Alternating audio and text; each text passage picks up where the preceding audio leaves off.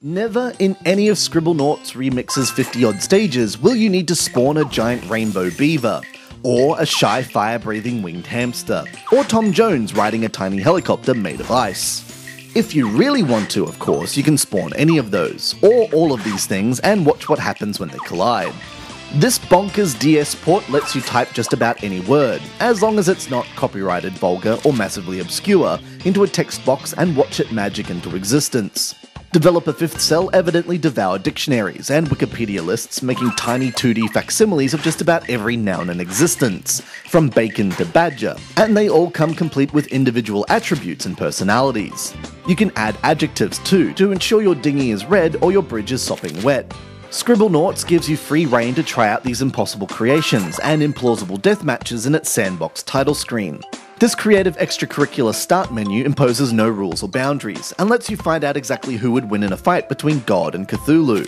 It lets you truly test the depths of its dictionary, and lets you put a hat on a giraffe. Sadly, such a staggering database of things is resolutely squandered in the game's lifeless series of brain-dead challenges. What use is the ability to create a Royal Rumble starring a Tyrannosaurus Rex and a zombified monkey when your task is to type in 5 objects that would probably be in a town? It's preschool stuff, and often illogical, as you painfully prod words into a text box until you finally stumble on the exact handful of nouns that the level designer was dreaming up when he made the stage in question. The levels are crushingly uninspiring, painfully cryptic, and more often than not, just plain dumb. Every now and again, the game gives you a more suitable challenge. Cross shark-infested waters, deliver treasure to a pirate, cause the extinction of the dinosaurs without weapons or asteroids, and it's here that your imagination can be tapped. It's not about finding the right tool for the job. It's about magicking in the first object you think of and seeing if it will work. It's about being outlandish, abstract, and creative.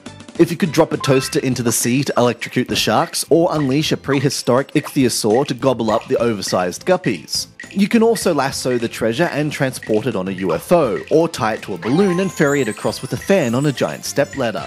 You can unleash a matter-sucking black hole to do in the dinos, or take your cue from the Bible and spawn in God to sort them all out. It's in these stages that Scribblenauts lets you exploit your rarely used childlike imagination to solve puzzles in pointlessly time-consuming, but workable ways. But these moments are few and far between. Remix nabs 40 stages from the DS original Scribblenauts and its so-called super sequel, but for some reason it takes more of the dull, cryptic puzzle levels from the latter and fewer of the action stages from the former. The iOS exclusive stages don't inspire much awe either.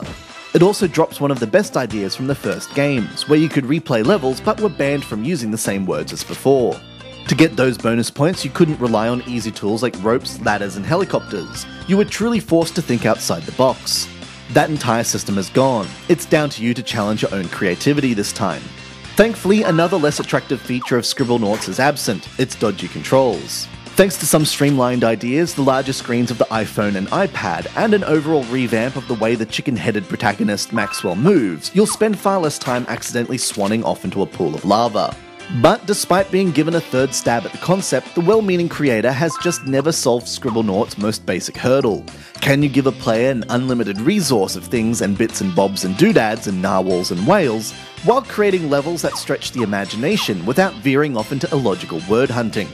It leaves Scribblenauts Remix in much the same state as it was on the DS, an unimaginably cool gimmick that was well worth the price of admission, especially at its budget App Store price, just to see what it's capable of, or to watch a monkey drive a truck. But the game can't offer challenges that inspire you to delve into its bursting thingiverse.